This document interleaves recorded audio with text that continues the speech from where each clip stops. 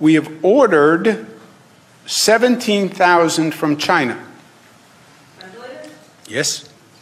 So, That we would pay for, roughly $25,000 each. By the way, anyone who says, oh, maybe you don't need that many ventilators.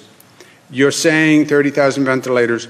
You don't need that many. You don't really believe you need that many. You know how you know I really, really believe that number?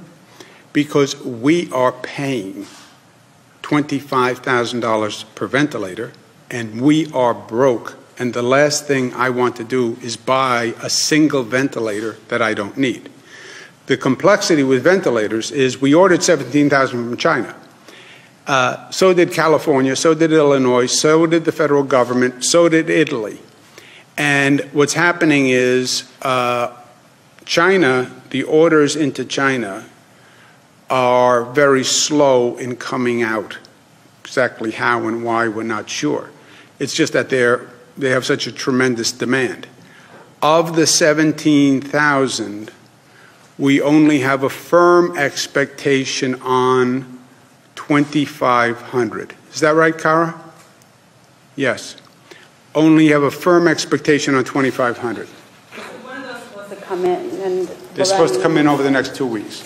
But look at the bizarre situation we wind up in.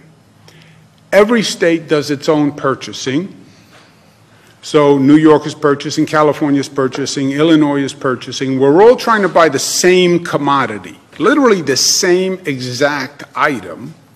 So you have 50 states competing to buy the same item. We all wind up bidding up each other and competing against each other, where you now literally will have a company call you up and say, well, California just outbid you. It's like being on eBay with 50 other states bidding on a ventilator. And you see the bid go up because California bid, Illinois bid, Florida bid, New York bids, California rebids. That's literally what we're doing.